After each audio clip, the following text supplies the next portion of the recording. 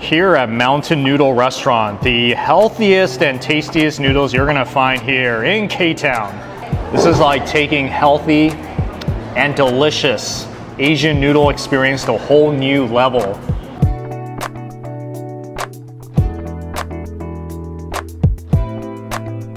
Hey guys, welcome back to my channel. This is Steve from Rockstar Eater coming to you with another rockin' episode. And I am out here in Koreatown because I'm gonna be checking out a rockin' spot. In Koreatown, you're gonna find a lot of great restaurants, barbecue restaurants, seafood restaurants, and of course, noodle houses. And I'm actually at a new Korean noodle shop that has been getting a lot of great reviews for good reason. This restaurant called Mountain Noodle is a brand new Korean noodle spot in Koreatown that serves really delicious, healthy noodles. That is a great thing. So since it's been getting a lot of buzz, that means this is the place you got to check out. So if you guys want to see one of the coolest new noodle experiences that you can have here in Los Angeles, you've come to the right episode. So stick all the way to the end so that you can see this amazing feast of noodles and everything else that I'm going to have here. And also, if you're new to this channel, take a moment right now to hit that subscribe button, as well as the notification bell, because I post these food and travel videos weekly you don't want to miss out on. So go ahead, do that right now. And I see the restaurant right ahead of me. Wow, looks so festive. It's inviting me to come in.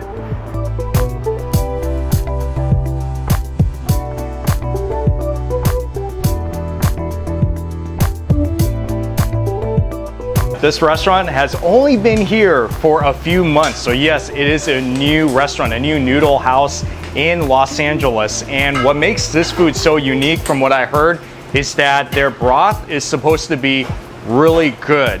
It's supposed to be the healthiest Asian broth that you'll have in town. No MSG, very low sodium. They have a very secret recipe for how they make these broths. So yes, overall, this is gonna be like your ultimate noodle broth experience. And like I said, they have other great things on the menu as well, which I'm gonna show you in just a bit.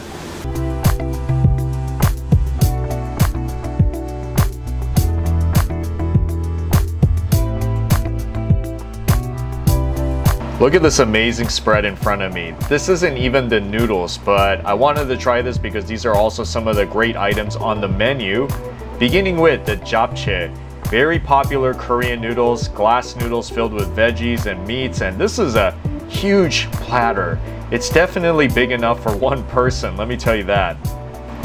And also got the sizzling pork bulgogi donburi. This is pork bulgogi over rice in a sizzling pot. Now this is the first time I've seen a pork bulgogi served like this, so this is a unique item here at this restaurant.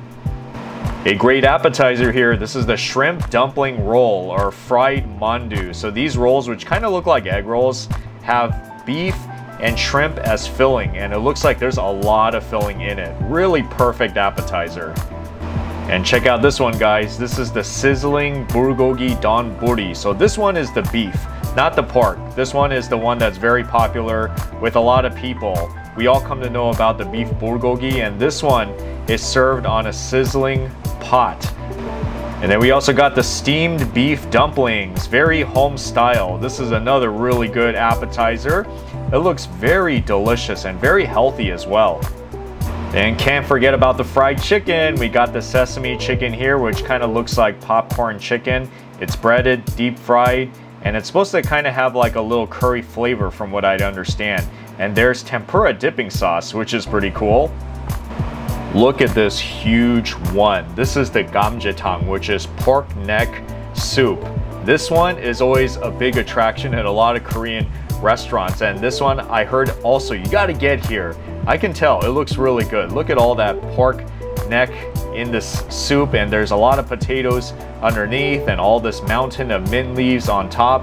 So I'm gonna begin with the japchae. This looks pretty good. Look at that noodle bowl, looks so amazing, doesn't it? Good comfort food.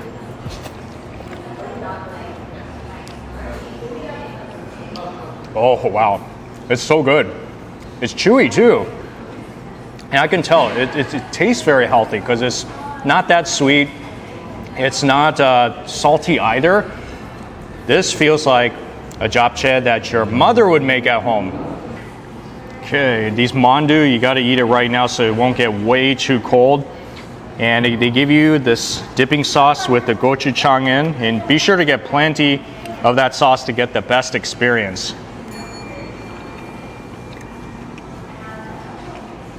Wow, it's delicious. It's just like home cooking right here. And then they also got these other fried ones. Now the fried ones I really like because I'm just a fried type of person.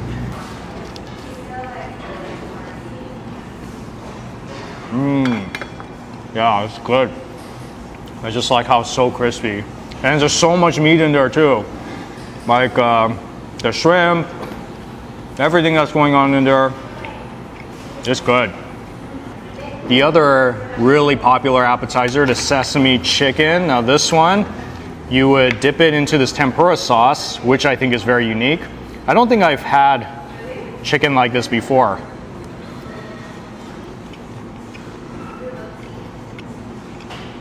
Yeah, the menu description is right.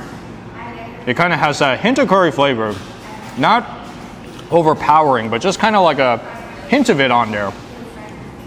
Crispy, soft, and another good dish for sharing as appetizer. This one is going to stay hot for quite a while, which is a good thing. You definitely want to get a lot of rice with the pork itself when you're eating this. I think I got a piece of that crispiness too, because I feel soft and crispy going on in my mouth. Yeah, so since this is a stone pot, you're gonna have rice in there that's soft, but then in the bottom layer, you have crispy rice. But man, that combination is so good. The pork along with the rice, it touches you. Oh, okay, now this broth looks so amazing. I've been eyeing this one the whole time. Look at that. Oh. Wow, that is a very tasty broth. It's so light too. I mean, you can tell it's very healthy when you eat it. Not too salty. Actually, it's very pleasant all around. A little bit spicy. It tastes very earthly too because there are all these greens that give it that flavor. And then don't forget, there's plenty of meat to enjoy in here as well. So yeah, you should definitely enjoy the pork. Oh, you know what I noticed? Is that the meat is so tender. It's tender, it falls right off the bone, and that's the way you want to eat your gamjatang. I've had gamjatang in LA, I've had it in Korea before. It's always such a good food to eat, especially if you're with a group. The soup is great. I love the vegetables that are in here as well because it gives it a really, like an earthly, kind of a slightly minty taste to it. And this is worth mentioning too, they have noodle options. So when you get the noodles, it's not just one kind of noodle. So you can get the thin udon, you can get the rice somen, the thick udon, ramen, additional toppings. So yeah, you can definitely have fun with this. Ending it off with the main attraction. Yeah, you see I'm a big eater, haha. So first of all, we got some jjajangmyeon. This is very popular Korean noodles. Look at all that black sauce over it. It looks kind of intimidating, but I assure you it's very delicious. And then we have here the soba noodles. Now what makes this one pretty interesting is that these aren't the dry soba noodles. They're they come straight from the factory, refrigerated, so it's going to have a little bit of a different taste to it, I guess. But yeah, it comes with a dipping sauce. So yeah, this is a very traditional way of eating soba. So here's the Mountain signature broth. I decided to get mine with both meat and seafood. Look at this meat. That is incredible. Big piece of beef bone. And then in here you got some shrimp and you got some squid. And then this is the spicy version. Yeah, so it's pretty much the same as this one, but this one has a spicy broth. So yeah, everything is the same. The beef, we got the shrimp and the squid, the noodles.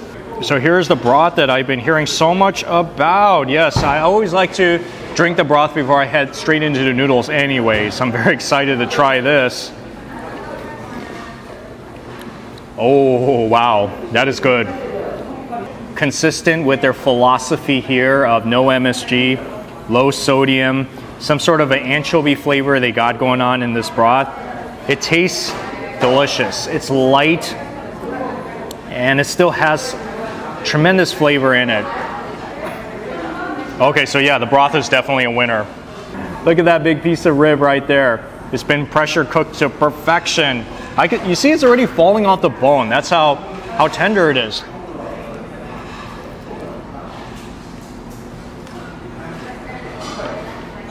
Can't get any softer than that.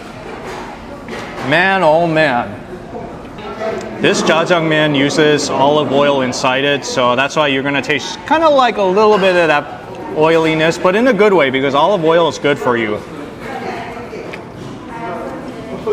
I've had jjajangmyeon before where it was so sweet, but this one, not so. It's still a little bit on the thick side, which is very characteristic of jjajangmyeon I've had before. But this one I like. So if you like jjajangmyeon that's not that sweet, this is perfect. Okay, so the soba noodles, the stuff on the side along with the wasabi makes it taste so good.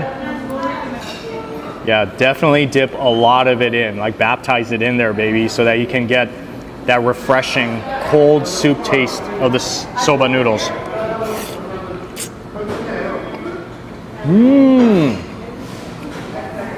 Oh, I feel like I'm in Japan again.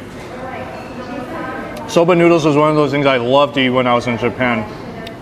You taste it. It's so chewy. It's chewy, it's fresh. These are really good soba noodles. Oh yeah. Oh. Yeah, factory made. So it's really as top-notch as it can get, especially here in Koreatown. And they do put some of these pieces of seaweed on here as well, so it gives it that nice seaweed flavor. I know that this one is not their #1 bestseller, but still, if I came here just to eat the soba noodles, I think I'd be very happy. That's how good it is. All right, so now moving on to this one, the spicy one. Oh, be careful guys, because you don't want to choke on this. But yeah, it tastes exactly like this one, but just a little spicier. So if you guys are into spiciness, I would recommend you get this one instead. Yeah, because this one, I mean, I like non-spicy food, but maybe to some people it's kind of boring. So if you want it spicier, then get this one. When you come here, definitely you got to get their house specialty Mountain Noodles. I mean, me personally, I like the spicy version. And you know what's also pretty good is the soba noodles, the cold soba noodles. That, I was like, wow, you got to try it. I mean, even the gamjatang was really good as well. So it just kind of depends on what you guys are in the mood for. But yeah, this is the real deal if you want like really nice, healthy Korean food that tastes great as well. I know, you know, some people when they eat food like that, if they're not accustomed to this kind of recipe, they could say that it's a little bit on the bland side, but I would say it's more on the healthy side. This is really as good tasting healthy food as you're gonna get in Korean cuisine. I mean, it just tastes so like real, so organic, like when you eat it. Something like you would eat at home with your family. I like it. I mean, this is really awesome stuff. So yeah, if you're in the Koreatown area and you're looking for the hottest new noodle restaurant in Koreatown, Los Angeles, then this is your restaurant. And I do want to mention as well that if you mention this episode when you come to Mountain Noodles, they're going to give you a free sesame chicken with dine-in. That is pretty big because that is really one of the best appetizers on the menu, that whole sesame chicken. So just mention this episode when you come here and they're gonna hook you up. Anyways, thank you so much for watching this episode of Rockstar Eater. If you enjoy what I'm doing here on the show, give me a thumbs up and also comment on the section below because if you've been to this restaurant before, I would love to hear your story. What do you think about it? What's your favorite dish here? And finally, subscribe because more of these awesome food and travel videos are coming out very soon. Well, I hope you have a rockin' day today, folks, and I'll see you all in the next food adventure.